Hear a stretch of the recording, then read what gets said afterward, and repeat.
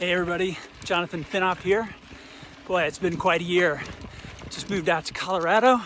Became the Chief Medical Officer for the United States Olympic and Paralympic Committee, helped Team USA navigate the pandemic, and most recently led our medical efforts at the Summer Olympic and Paralympic Games. All of this culminated in me receiving the Passor Legacy Award, which has been just an amazing honor.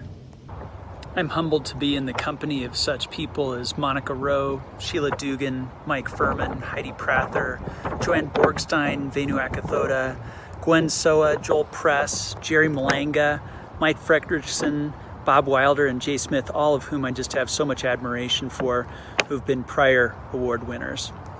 I would like to thank all of these individuals and the AAPM&R for paving the way for all of us to have the opportunities to achieve our dreams in this amazing specialty. And last but most important, I'd like to thank my family, who have been amazing, and we're so happy. And they got me where I need to be. I'd like to thank the Academy for awarding me the Distinguished Member Award in 2021. I'd like to thank the members who nominated me and the awards committee for choosing me. I'd like to remind all members, all medical students and residents, that it's very important to be involved in the legislative process, both at the state and national level. Get to know your state legislator and your congressman. It's important that they get input from people who are in the field working as physicians, so that the laws and rules and legislation that they pass is in the best interest of patient safety and best patient care. Be involved, be members of your organizations, and educate the legislators. Thank you. I am honored and humbled to accept this AAPM&R Distinguished Member Award. Thank you to everyone responsible for this recognition, especially to Dr. Coriander Williams, who nominated me, but also to the AAPM&R Awards Committee, who selected me. I'm deeply grateful to everyone who has shared this PM&R journey with me over the last 36 years at the University of Arkansas for Medical Sciences and at the Baptist Health Rehabilitation Institute, as well as many other places across the country.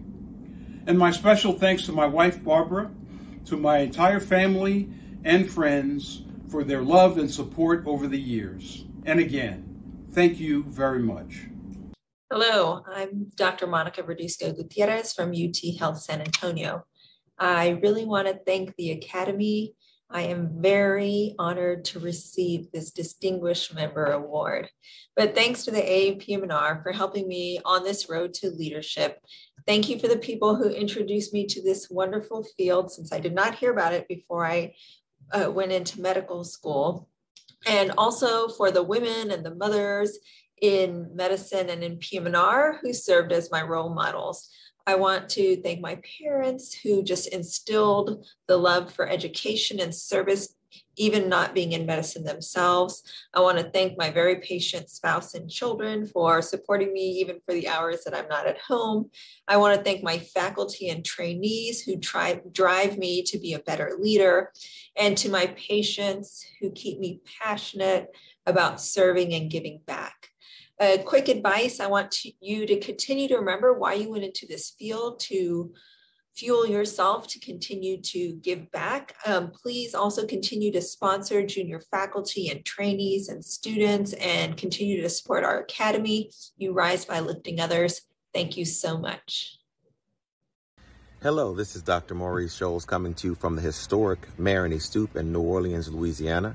And I am honored to be a 2021 recipient of the Community Service Award. Thank you very much to the Academy, the American Academy of Physical Medicine and Rehabilitation, and thank you to all the people who partner with me, encourage me, and work with me to make my community a better place. New Orleans, the South, the United States, and the world deserve you. They deserve your time, they deserve your attention, and they deserve your passion. I hope you join me in accepting that challenge. And I hope you join me in making your community vibrant and wonderful.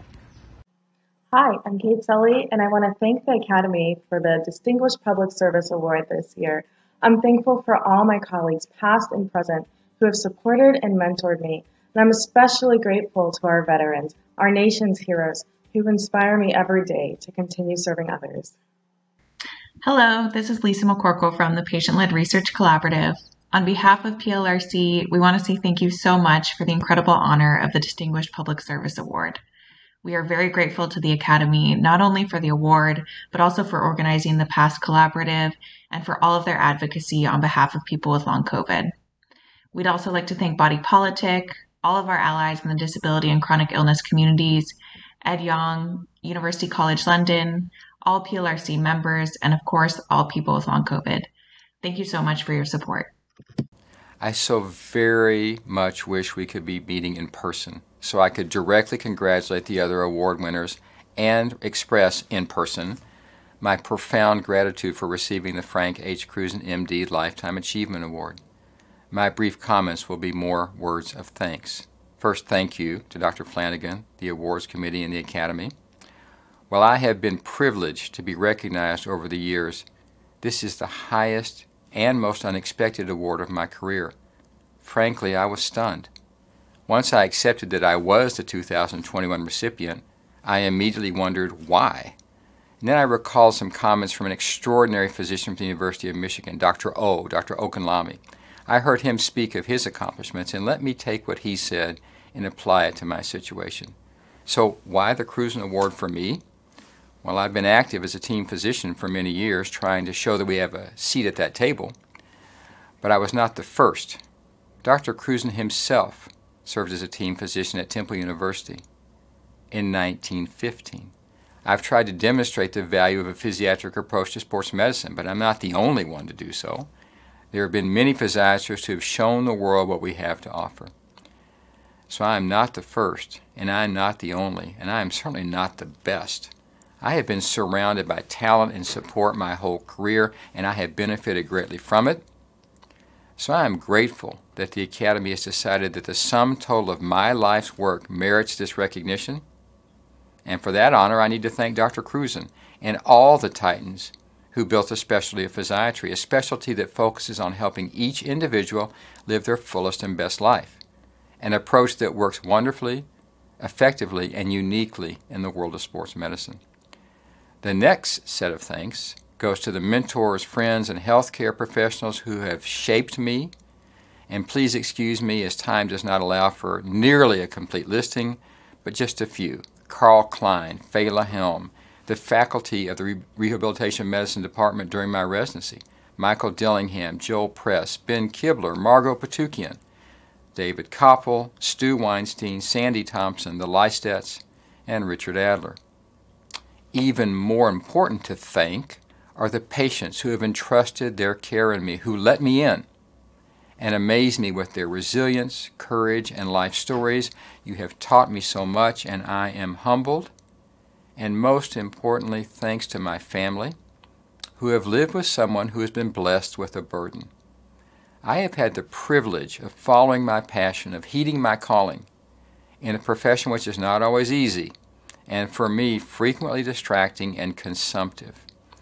My wife Betsy, children Tracy and Nathan, my sister Joyce, and my brother Ralph have understood, supported, and indulged me. I thank them for their endless affection, tolerance, and acceptance.